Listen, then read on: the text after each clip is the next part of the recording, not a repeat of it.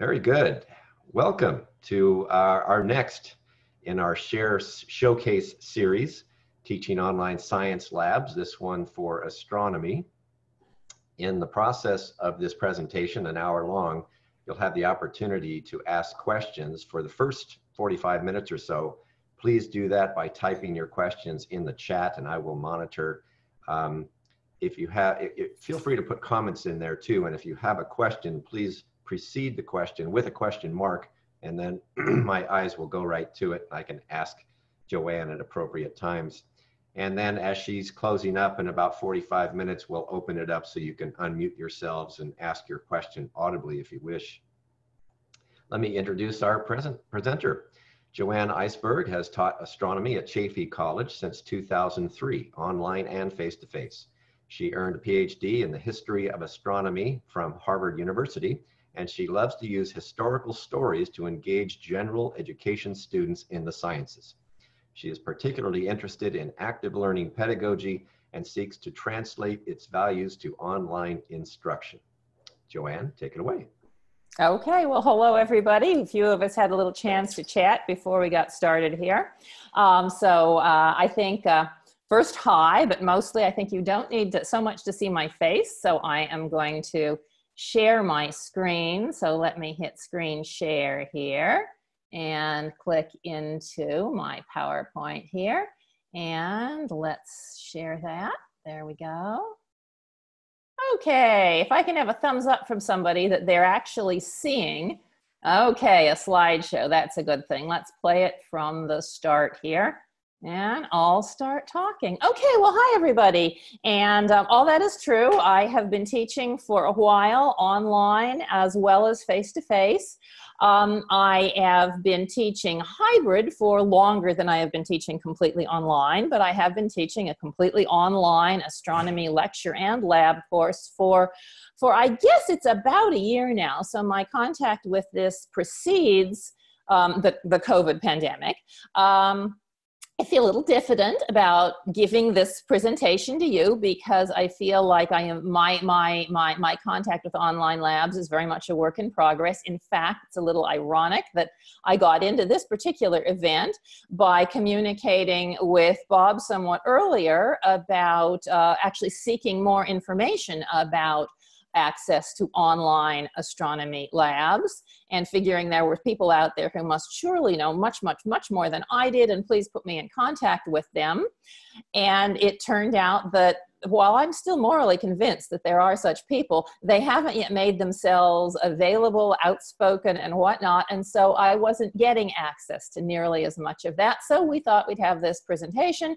So I will survey for you sort of what I think there is, what I have in fact actually done in the last year.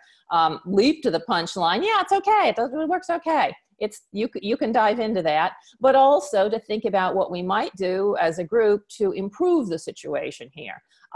First thing I want to say is that much of what I'm presenting is not entirely of my own making, although you'll see my versions of a great deal of it, but it draws on the work of many people, and I'll try to remember to mention those people as we go through. Okay, so let's get started.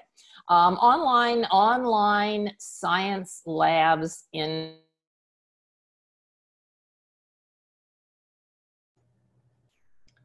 At least for me, you've frozen, Joann.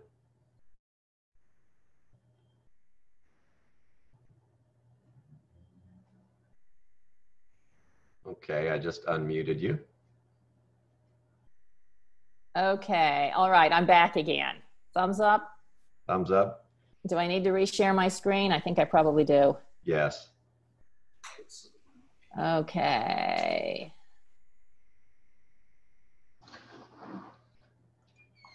Can I have a thumbs up from somebody that we're back in business? Back in business. Back in business. Okay, all right. So why are we even doing this? Obviously, one reason we're offering labs online right now is simply to deal with the pandemic situation we find ourselves in.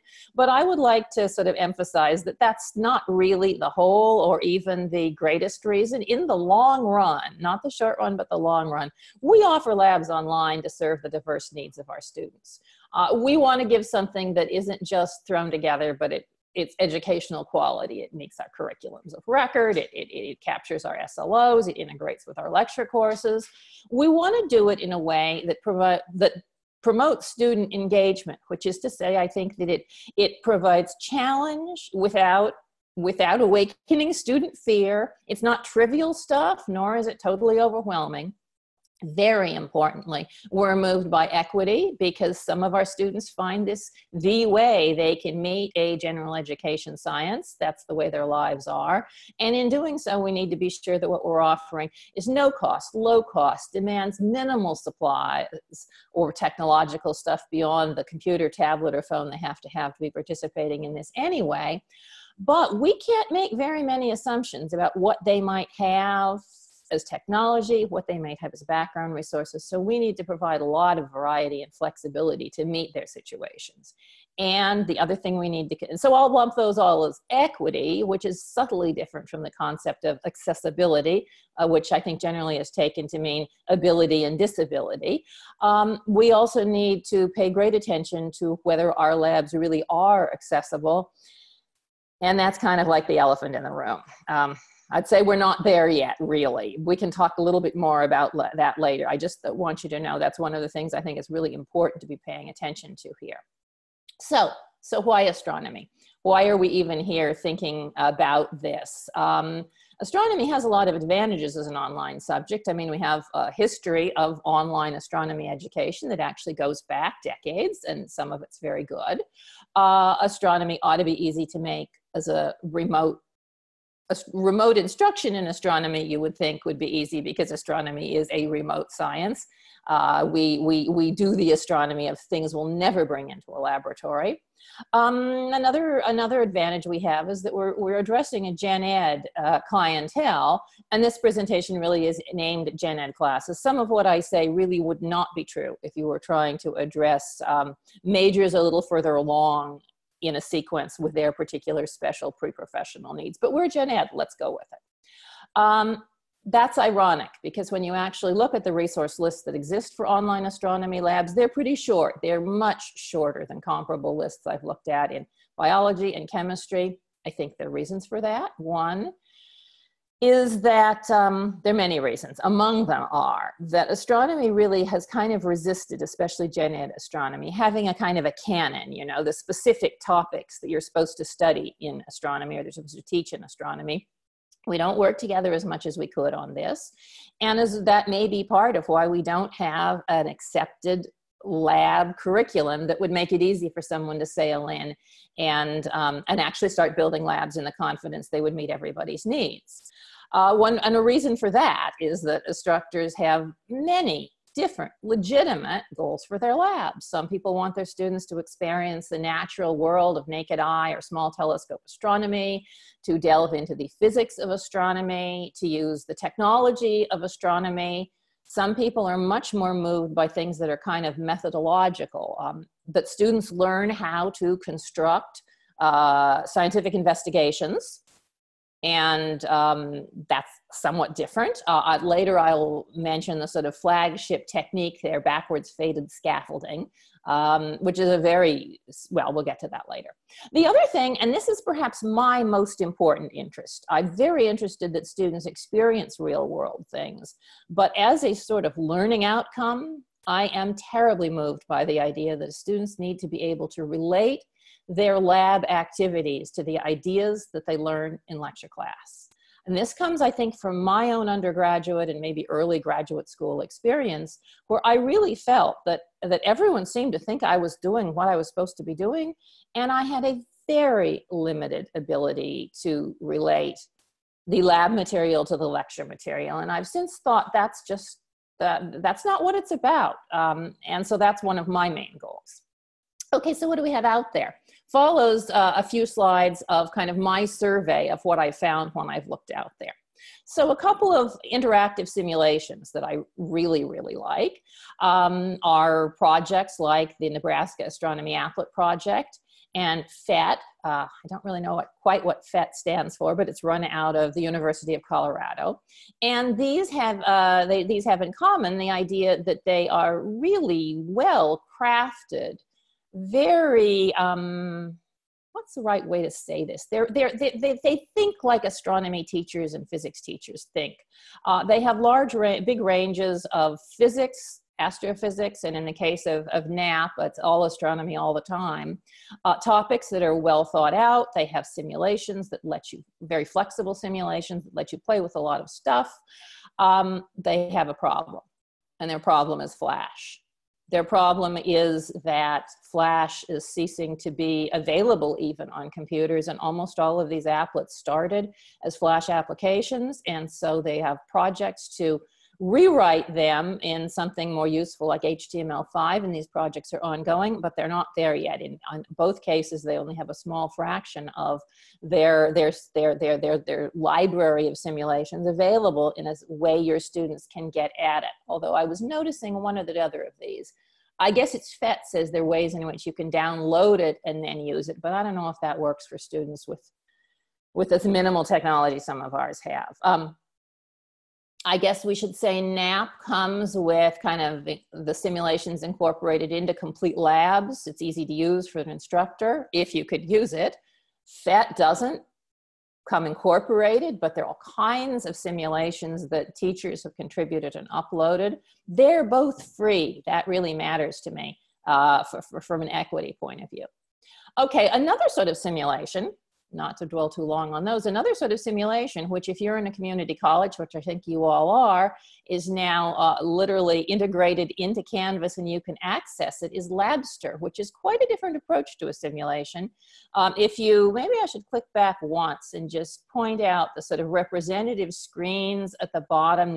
They're simple, streamlined. They're enough that a student probably understands that maybe they have orbits of a planet, the moon and Earth around the sun on the right-hand side. On the left, I think most astronomers would realize that that's lunar phases. I think the students pick that up.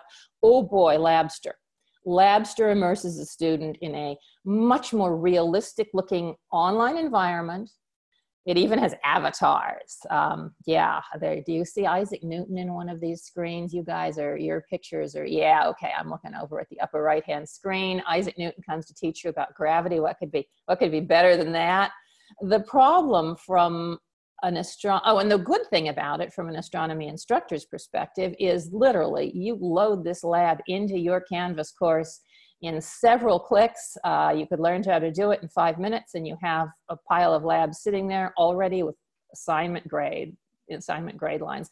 Problem is that there's very little for astronomy. There are a small number of physics labs. There are about 4 of those that are plausibly astronomical. About 2 of them tackle the way an astronomy teacher would do it. So yeah, use both of them, but that still leaves you a lot of the rest of the term.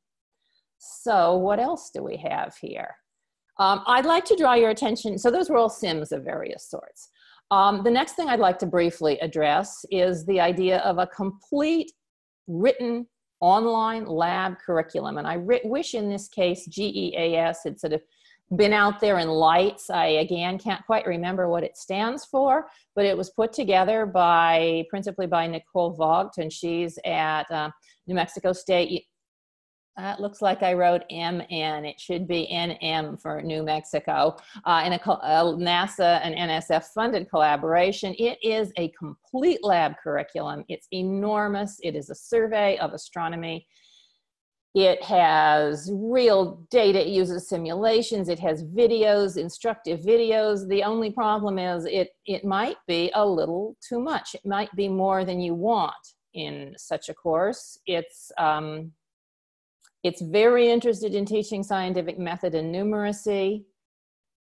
Very great attention to equity measures. For instance, there's no printer needed, but here's a quirk of it. As Nicole will say, she wrote it for a specific clientele, rural students who find it difficult to get to a college campus.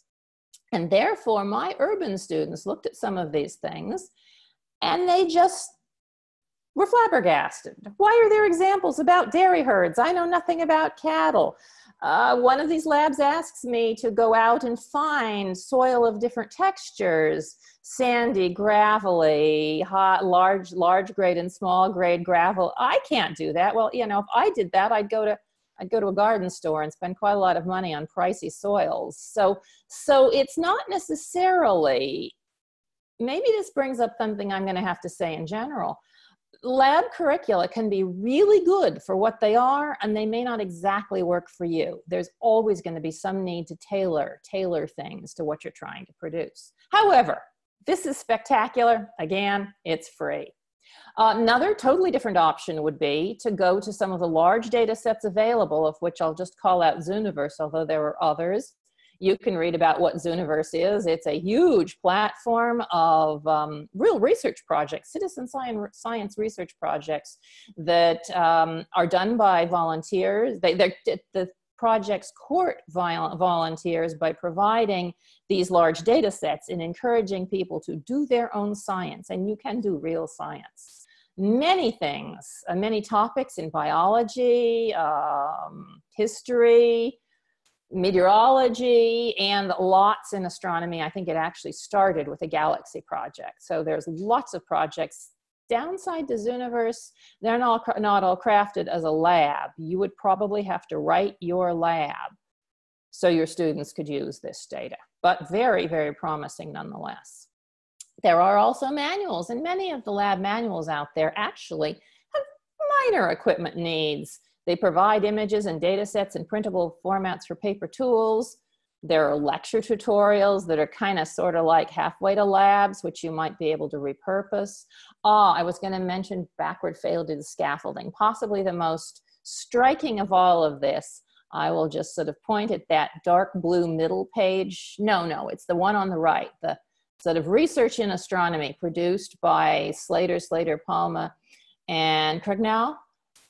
Uses an extremely well-crafted approach called a detailed approach to teaching what science investigation does by sort of scaffolding some investigations for students and then pushing them to make their own investigations while the scaffolding is slowly pulled away and they must craft every part of a scientific investigation. Hence it's called backward failed scaffolding, BFS.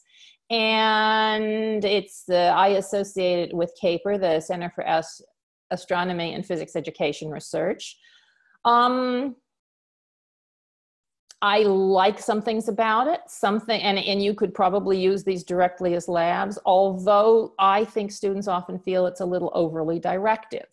So take a look at that, and you don't have to have much to do that, although here's the problem with all of these manuals. They're rarely free. And at Chaffey, we really made a commitment, several years ago, to offer fully free courses. So we're actually not using any of those either.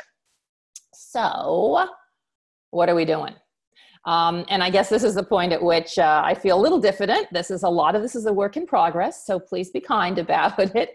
But at Chaffey and at our neighboring Citrus College, for anyone who wasn't privy to the little chat at the beginning, my husband, Dave Carey, who I think is listening in here, is an astronomy instructor at Citrus College, and we teach kind of comparable courses, and we've always long been our co-conspirators here. So in some cases, I don't know where my sentence starts and his sentence ends, but we sort of finish each other's sentences. So some of this is developed jointly. So we've developed a suite of labs in use at both of these places that cover a wide range of topics to get you from naked eye astronomy through planets, stars, galaxies, depending on whether your course surveys all of that or whether your course focuses in a little more narrowly on like the planets class and the stars, galaxies, cosmology course.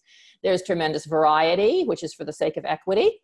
Approachable online tools and simulations and stuff you can do with household supplies and real world experiences. Here's some of what we think you need in labs like this. You need to teach them to do something and then offer some kind of exploration question or best a summary, something that forces them to critically think about that very thing I said at the beginning that took me a while to get in my education. Going from what the lab is to how this relates to the lecture material. Not very mathy, mostly formatted in ways you can easily embed in Canvas, but works in progress, especially as regards accessibility. And we are eager to share these with you. So what topics do we cover? Well, here's the list of them. I don't know that I should really read them to you because you can read. But they do run from sky stuff and moon observing through some of the basic physics of astronomy. We have, and I haven't really included, a bunch more planetary stuff, cool stuff with astronomical imaging, although only a little bit of it, and some more galaxy-oriented topics. And so this is what we actually used this busy semester here, and what we've used a little bit in the past. So I think before I turn to my course and show you what my course looks like inside, I want to quickly run down some of the lessons we think we got out of spring 2020. Which is a little anomalous because, of course, these were not people who signed up for, most of them, for an online educational experience. These were people who did not necessarily have the technology to do that very well. And these were people often sometimes in fairly dire life circumstances, and yet we were hoping to get them to go on with college. So we felt we needed to offer a very wide range of choice, to be flexible in format and timing, not to worry too much about synchronizing lecture and lab, and above all, to give students choices of all kinds of things, whether they worked in a group or individually. Well, we'll talk more about that when we look at individual labs, but I just want to draw your attention to the cascade of pictures on the right, which was our little result from a student. This is actually one of Dave's students at Citrus, of our imaging lab, in which they have a raw picture, a red, unprocessed red image of the Orion star forming region, which is then a processed red image. It looks white, right? But it's really in a red filter. And then finally constructed as what I think is an absolutely gorgeous 3-color image in which you can see all kinds of detail. Yeah, the trapezium's a little burned out, but a student put that together. Byron Solar, I can't say this, Solorzano at Citrus College put that together from the instructions. And I think that's a pretty good thing for a gen ed student to assemble. So let's see, I think at this point, I'm going to stop my screen sharing for a second and ask, is this a good moment to ask a few questions about that stuff, or should I really dive right into showing my course to people? And I guess I'm addressing that question to Bob, since he's the one minding the chat. Yeah. Things we should say right now? There's a couple of questions you can address, maybe. Okay. Or one is, are the NAP labs really being revamped to HTML5 or other formats?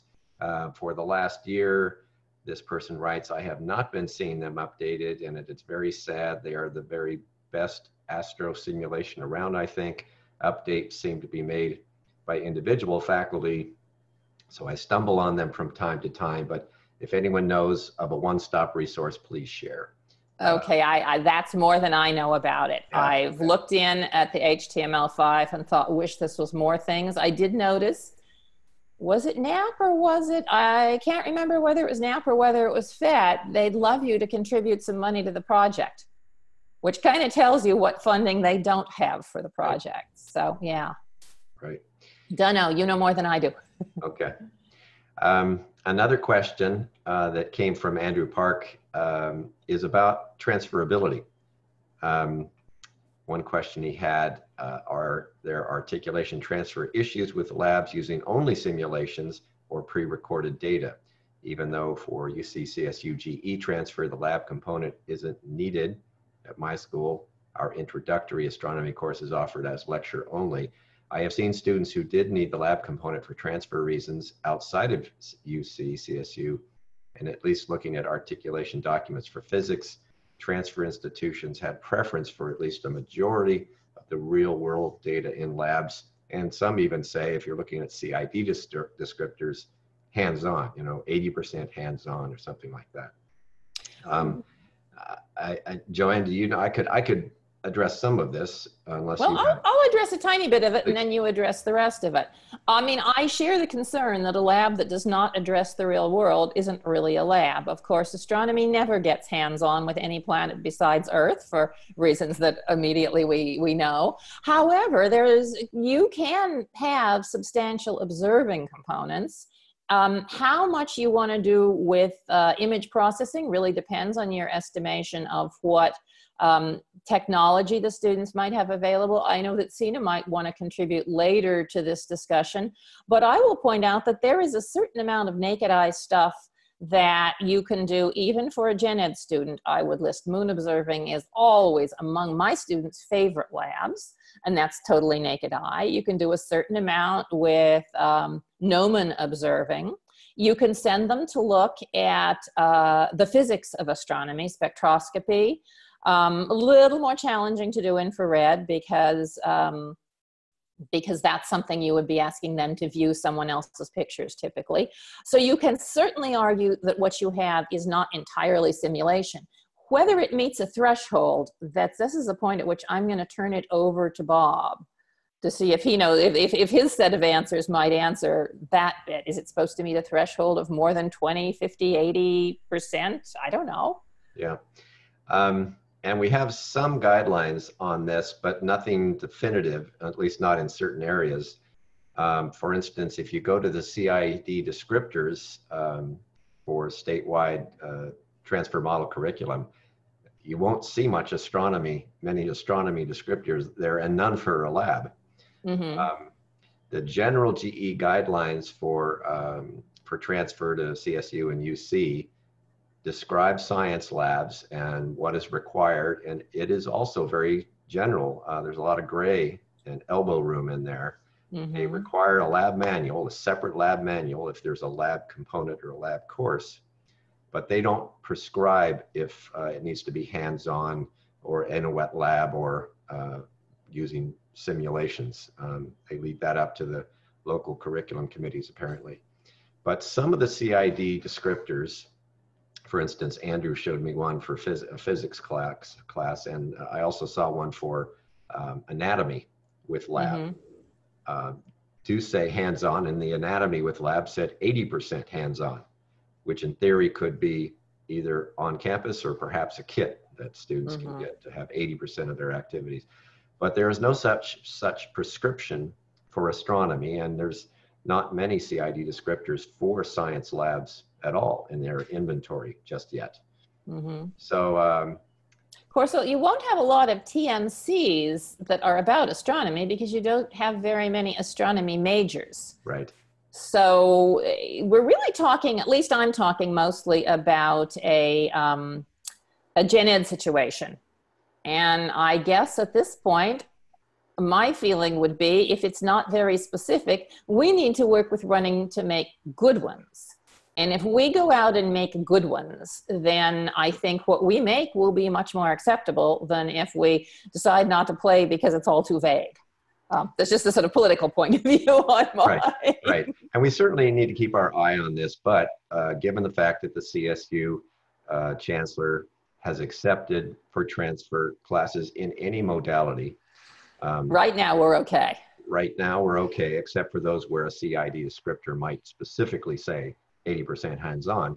We should be okay for transferability for online simulations. Mm-hmm. I noticed Shatila Vanderveen's name come up, and I know she's worked at UC's, so I don't know if she has a point of view about that or if it was a question about something completely different, but maybe later in the commentary. Very good. Hi, waves. And Andrew, I think also suggested, we're also talking about transfer to private institutions and those institutions who are not UC and CSU. And of course, students need to talk with their counselor about any such transfer issues with them. To sound a little jaundiced about this, I mean, there is so little monitoring of what it actually means to have a face-to-face astronomy lab that I think they're fooling themselves if they're absolutely convinced that face-to-face necessarily means real-world data. It doesn't necessarily, which may be a dirty secret, but you look around that there's so little uniformity in what we do, which is both the pro and con of what we do. During our talk, we've gotten lots of new messages here. Let me read a couple and then we might postpone for the end of the presentation. How do you maintain relationship between lecture and lab, but also have less synchronizing between lecture and lab? ? question? Oh, that's a complicated one. I think that my long-term goal is, well, let me show you that when I get to the course. I think that would be a really good one to answer. If I don't answer that in course, remind me that that's what I'm supposed to do, because I kind of clump things. All right, yeah. I'll save that for later. In fact, let me save all of them for later and have you go through your course tour, and then we'll come back. And at that point, we'll allow you to unmute and ask your questions audibly if you prefer. Okay, all right. Well, let me go for a screen share and share a different part of my screen here. Okay, there we go.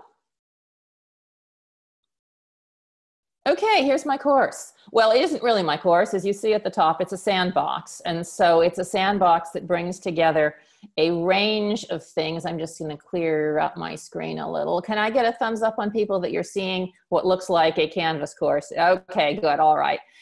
It is actually a sandbox, so don't be perturbed about the timing seeming to come kind of wildly, and occasionally the numbering system screws up because I've been merging some different things, partly in order to get the best of several approaches, partly in order to get in some things that were planetary, as well as some things that were stars, galaxies, and cosmology. And I'll answer that question. I'll give you a quick rundown. Bob said it might be helpful if I gave you like the 60-seconder on the way this is arranged, and then we'll go in. So this course, the navigation about this course is basically you read the announcement, you start at the top, and you just keep hitting the next button as you go down, down, down, down, past a lot of introductory how do you do stuff, into a sort of typical, let's scroll past the first lab because it's not exactly typical, into a sort of typical module, which will have some sort of set of online lectures, followed by a quiz that addresses the lectures, followed by a requirement that the students upload their notes. I'm not checking their notes in detail. I'm just checking off that they're taking notes, right? But they are a little crafted guided note-taking questions. There may be discussions. The chief critical thinking part about the lecture part of the course is really the discussions.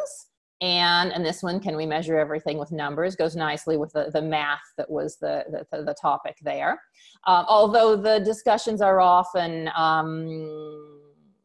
point of view discussions. They're not be sure you understand things discussions. They're point of view discussions, most of them.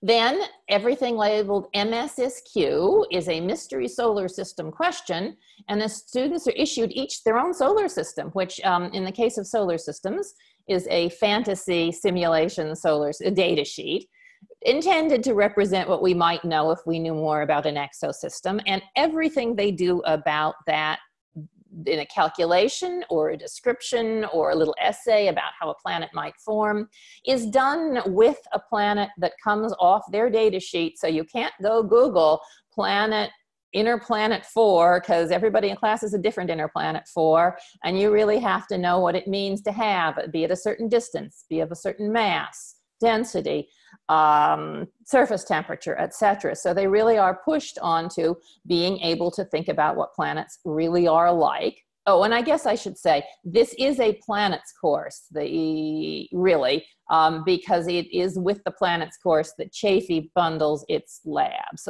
But some of my labs come from Citrus, and there the labs are bundled with stars, galaxies, and cosmology. So that's kind of the version of the course. We get another module, Sky, here. Let's take a look at the way a lab is presented. Moon observing project. So you actually have the lab, and I could click on that in a moment. I will point out that in some labs, I've decided to include a discussion where they help each other. This is naked eye observing. One way they simply help each other is by pointing out that they can see the moon right now. You could go see it. And then here's a quirk. Is it a quirk or a feature? I don't know if it's a bug or a feature. I'm still deciding. I have presented, if you're familiar with Canvas, you see that my lab is presented as a page, not an assignment, and then there is a lab upload assignment. That is ridiculous in Lab 2 here, because there is really just one lab, but this goes ahead to answer how I might work with lab lecture continuity while I'm also doing flexibility. So let me scroll down to labs number 4 through 7. By now we have gotten past many topics right through matter and light. Astronomers may well realize that that means naked eye astronomy. We've probably talked about, we've talked about some of the physics of astronomy, gravity, orbits, matter, motion, energy, light.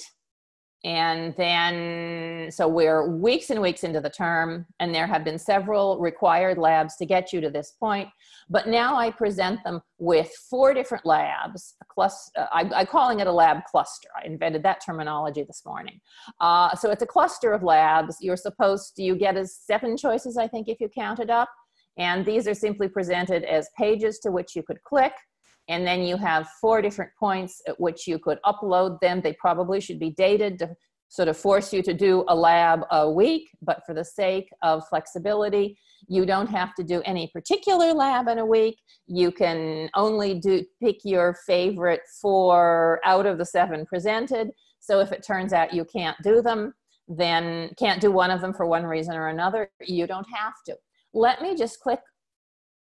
me not click on 2 of them. I'm going to not click on universal gravitation, and I'm going to not click on conservation of energy, because they are plain old Labster labs, which it's not that I don't think they're good. It's just that you can go look at Labster for yourself. So go look at Labster for yourself. You could do those. Let's take a quick look at spectroscopy, because it's a favorite of mine. So I'm going to double click spectroscopy here. This is the way I'm presenting a lab. And maybe it should come in a different order, but there's a little bit of background. It tells you what you have to turn in to upload it. And it also literally gives you the link to the instructions, which is, because I wrote it this way, yet another page. So let's click on the page. And it, for some reason, I don't understand my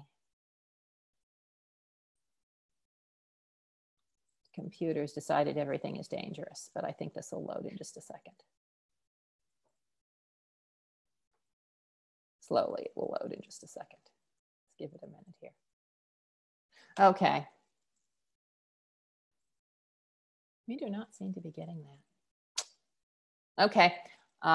Can you see me back? Oh, I think I have to stop sharing this and then go to a Word document. I am tangled in why. Oh, there we go. Okay, great. I'm going to stop sharing for a second, because I think that's what I have to do to get you in, restart sharing again to get you into the Word document that presents the lab. I think that's this one. Okay. Share this thing. There, do you now see a Word document that's lab exploring the world of spectroscopy? Thumbs up on that one. You do. Okay, very good. All right. So this is what a typical lab looks like. Obviously, they were originally written as handouts, which is one way they still look at handouts. One might change them up to be more Canvas, to springboard off Canvas better. But on the other hand, this is a lab that's going to ask a student to go away from their computer and build and make something. So it might be an advantage for those who could print it out, that they could take this away as a handout. A little bit of background tells you what supplies you'll need, and in this particular lab, what you need, and I think you can still see my picture here, you need some sort of CVD, DVD, CD, DVD that you have. You make and everybody's familiar, I think, with the sort of colored iridescence that you get on one of these things. That doesn't do you spectroscopy unless you make something, or it doesn't do you very helpful spectroscopy unless you do something that allows you to make a viewer with a little slit in it that then allows you to, and I'm just gonna see if I can make this happen. Sometimes I can't. Oh, that's pretty good. It allows you to control your light path and produce some really lovely line spectra. Admittedly, no calibration on the line spectra, but it's good enough that you can actually go out and do spectroscopy of lights in your house, lights in your neighborhood. I had a wonderful evening after I first made one of my first one of these, where I went out and discovered that not only do I have, perhaps unsurprisingly, real neon advertising signs in my neighborhood, I found a movie theater that had a mercury vapor advertising sign, which just thrilled me. Students seem to like this one. Now I I was going to show a little video of a student showing off hers and all the things she'd done, but I didn't load that because I figured it would actually take us too much time and I'd get too excited about the video. But that, I would argue that that is real world investigation. It's real things in the real world. It's pretty good spectra, even though they don't have a calibration scale. It is for astronomy folks who've ever done this. It's a better spectrum. You remember those old Project Star blue plastic or gray cardboard spectroscopes that you could order and as a kit or ready-made, and you had to pay, I don't know, like $20, $30 for each student, and you'd have order for a few $100s a class set. The spectra here are better, even though the calibration doesn't exist. So if a student could use, if you thought using those allowed a student to investigate spectroscopy in your classroom, I think this does a pretty good job of that. You can then ask them to photograph their spectra or sketch their spectra. Most people photograph. And then they can compare their sample spectra with, you can send them to, somewhere down here, you can send them to libraries of actual spectra, and they can diagnose what spectra they're seeing. And if that's not real gen ed spectroscopy, I don't know what is. So I think that's a nice example of an actual face-to-face, an actual lab that is as hands-on as a face-to-face lab would be, even if it is possibly a little bit awkward and possibly a little bit less information because you don't have the wavelengths, but it captures the essential learning outcome. I have no doubt of that. Hey, Joann. Mm-hmm. Somebody asks, is the design available on a website somewhere? And the website we saw in the document, is that where it is? Yes, exactly. Arvind Gupta Toys. And I actually have been trying to collect designs for paper cardboard spectroscopes for a long time. And he has many at this sort of, it used to be called, I think, Toys from Trash.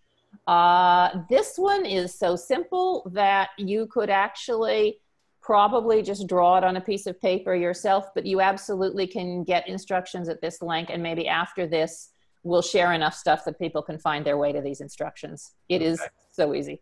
And for those younger students who don't have or don't even know what a DVD is or a CD, then what is the alternative for them? What is the alternative? The alternative could be several things. One could be to go rustle one up somewhere. That might be more an instructor responsibility, and I don't know that it works in this COVID epidemic, but certainly in more ordinary times, I feared exactly that some of my students wouldn't have one, so I appealed around my college and asked if a few people had some CDs that no longer sparked joy in their home. And about 3 weeks later, I was the proud owner of somewhere between 500 and 1,000 CDs that various people on campus decided they would rather that I owned rather than they owned. So I have so many to give away. So they're out there in the community. That's the kind of thing that if you were into sending kits, you could just send used, I mean, mine's a used one. It's something my daughter downloaded. You could send those out right now. At worst, you'd say, all right, that lab's not for you. Pick a different lab. That is the reason for variety. That is absolutely the reason for variety. And I don't know how many people don't have that, don't have some old used CD hanging around. I will know that when I've run it a few more times and see. And nobody said to me, I can't find that, but of course they may simply have gone on to use a different thing. Got it. All right. Do you want to look at another one, or do we have more questions? Well, I tell you what, we are now at about 2:15, so we've got 15 minutes left. I'd like to allow folks to unmute themselves if they wish to ask questions. I'm going to go back to face-to-face and stop sharing things and see you all. Okay. All right. There, I've just allowed you all to unmute yourselves if you'd like to ask a question audibly, and if so, you have the ability to raise your hand. If you click on the participants window, you'll see there's a way to raise your hand, and we can see that you're interested in speaking. And right now I see Alicia would like to ask a question or make a comment. Yeah, you may have covered this. My internet kicked out and then I rejoined, so I might have missed this. But Clio Labs has some really excellent spectroscopy simulations where you have to open the telescope and do all this stuff. And right now, it still works under Windows 10. I'm just wondering, does anybody know, are they planning on updating that at all so it can work under other platforms? I know it's been a very long time since CLIA has been out there and doing things. Yeah, I don't know about that, and I like CLIA a lot. I will say my students seem to like CLIA somewhat less because it doesn't meet their audiovisual expectations. It looks like it was built when it was built, which was, I don't know, when was CLIA built? The 80s or the 90s maybe? 90s. 97. 90s. And it's got lots of good stuff, but it is, you need to add stuff to that so it isn't a black box with them saying, I've learned a pattern of what I click my way through, and it produces kind of the answer that I think my teacher's expecting, but I don't know what these numbers are. You need to be sure that your students know what is represented. This is the absolute opposite of Labster, where there is no doubt that it's got a little logo of a pendulum swinging back and forth that's realistic enough, you know it's a pendulum swinging back. It's line drawings of simulations. So I think the teacher's work is that. Also, the write-ups demand some reading, and you might need to think about whether that meets your students' reading level. But it would be great if CLIA were updated. I've been using the stellar spectroscopy part of it before COVID happened, and the students actually loved it in my class. Oh, good. Oh, they loved opening the dome and doing all the crazy stuff. And you can actually pick your own stars. So you can make it so that it is not that somebody can do it and then pass the answers on to somebody else.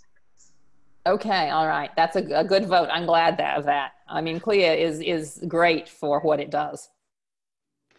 I have another, oh, this is a thumbs up. Okay, not a hand.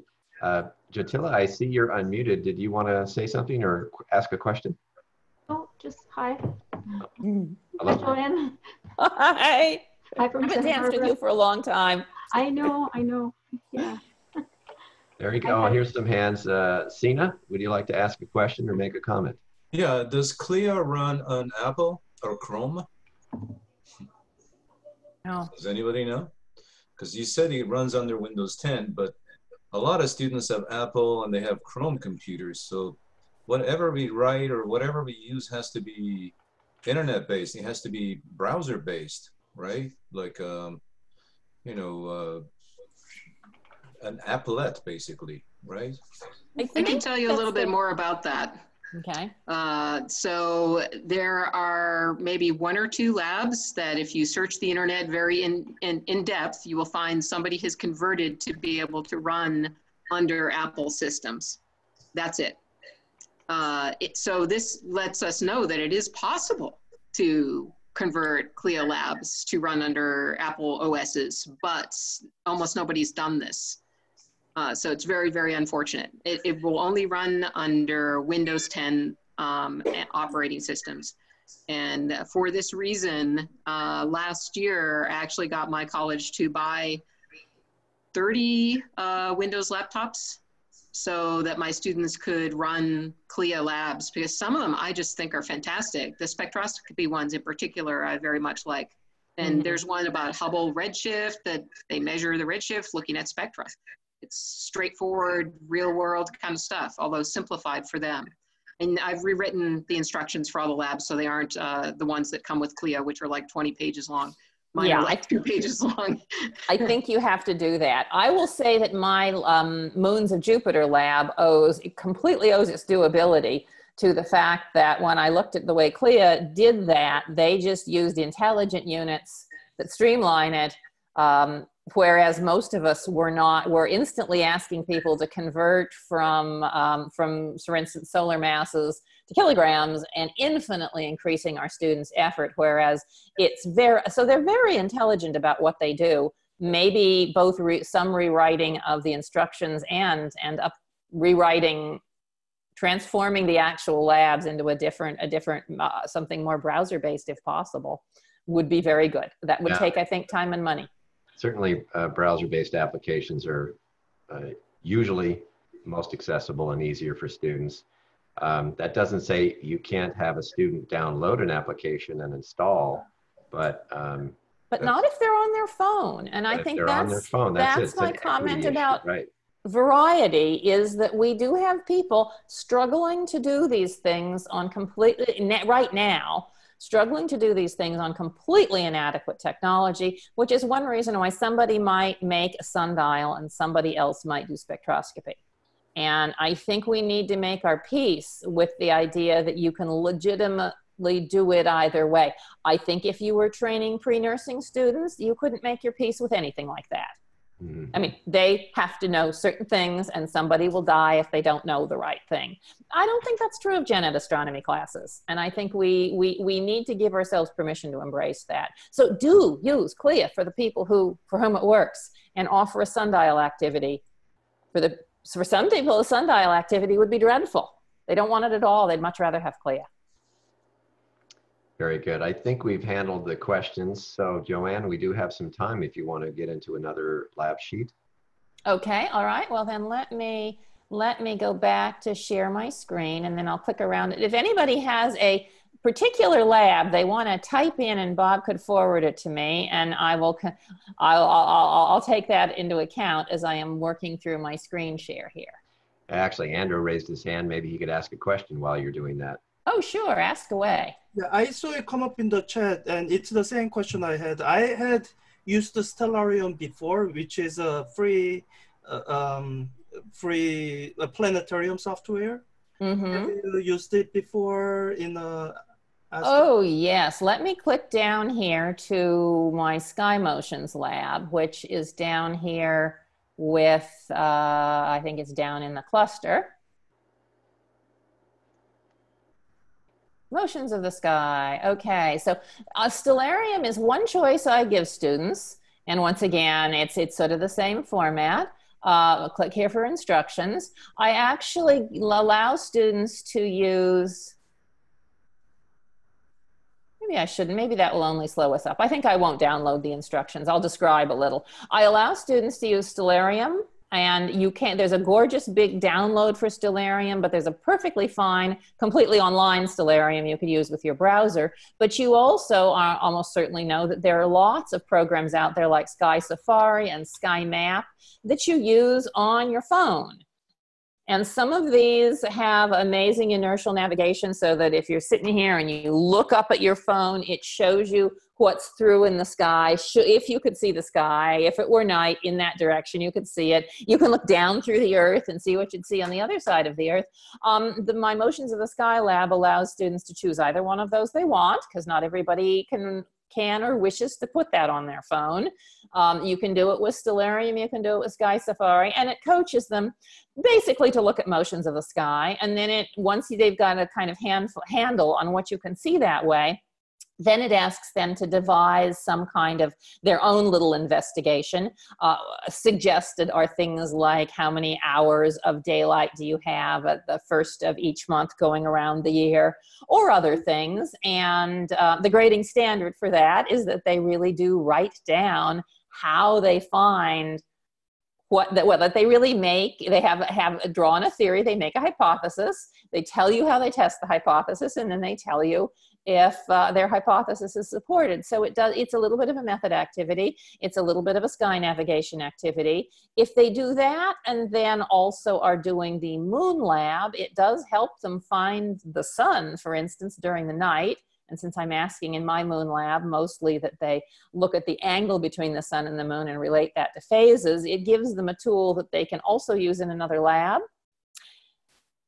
Sky Safari has a whole bunch of other data that it gives you about anything you're looking at, which is sort of cool. And some people just fall in love with the tool, which I think is kind of fun, that they end up discovering that for a very small amount of money, this is a tool they'll have in their pocket that they could do astronomy whenever they want to when they finish the class. I mean, I certainly have had colleagues come breathless to me. One of our mathematicians, when he discovered that his phone could do this, just came to me all excitement and roses and said, "Are you using this? Are you using this?" And I thought, why am I not using this? Let's use this.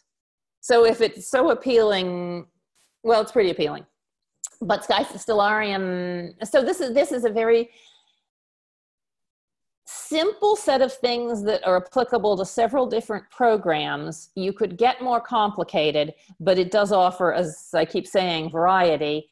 And I think one thing to understand, of course, in using any of these things is for some people in navigation, they'll be too intuitive and obvious. And for some people, simple is plenty. We get such a variety of levels of technical skill and background information in these classes. So I like what got written into this lab as a simple tool learning activity, a hypothesis activity, and then a sort of do whatever you want piece to it. So yeah. Joann, you asked me to push this till the end of the show. The question, how do you maintain relationship between lecture and lab, but also have less synchronizing between lecture and lab? And another question related right after that, do you at Chaffey require concurrent enrollment in lecture and lab?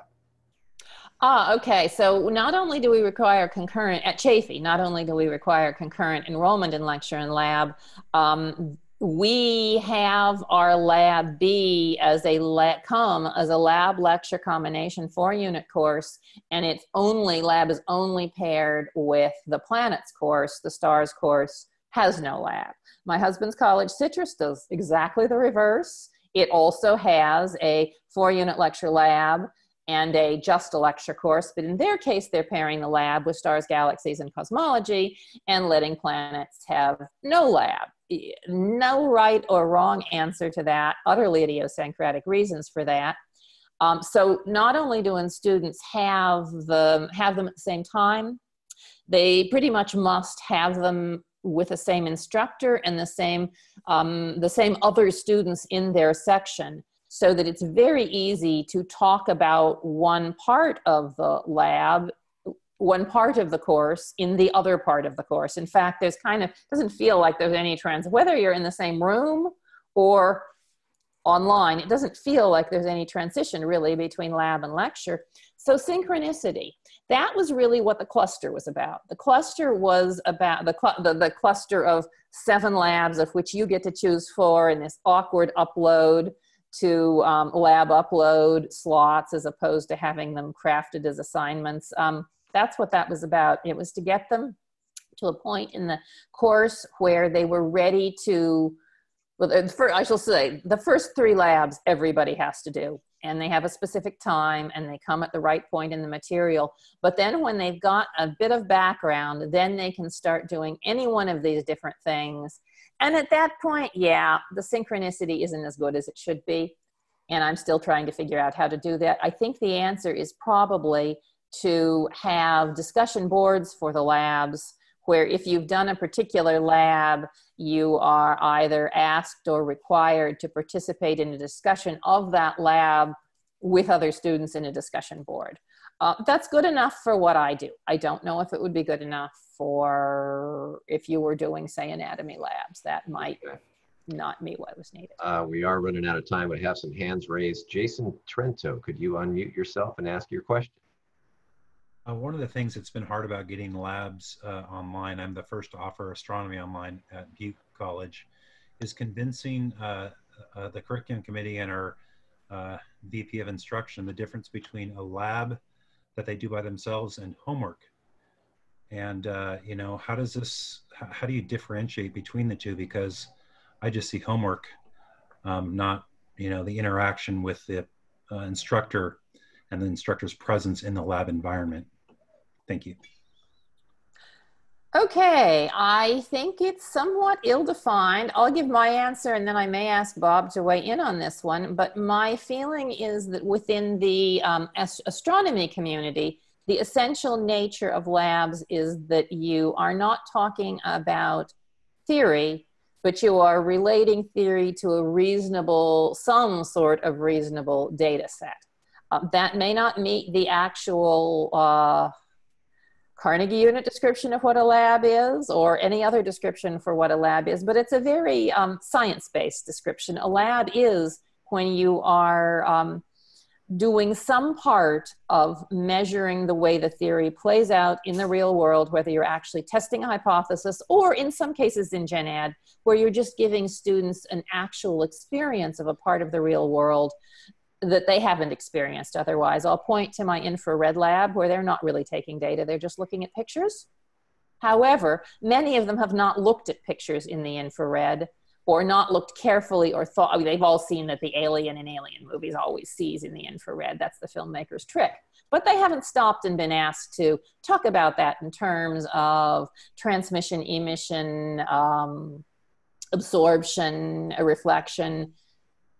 And so just making them talk about a picture with appropriate vocabulary forces an interaction with real world stuff that goes way beyond, the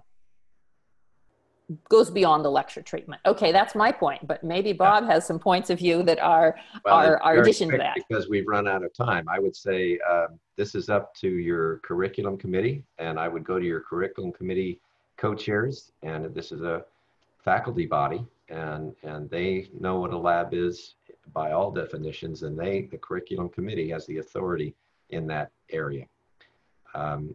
Now, let me give you a little advice. If you liked all you saw in the chat, you can save that on your own computer by opening up the participant window.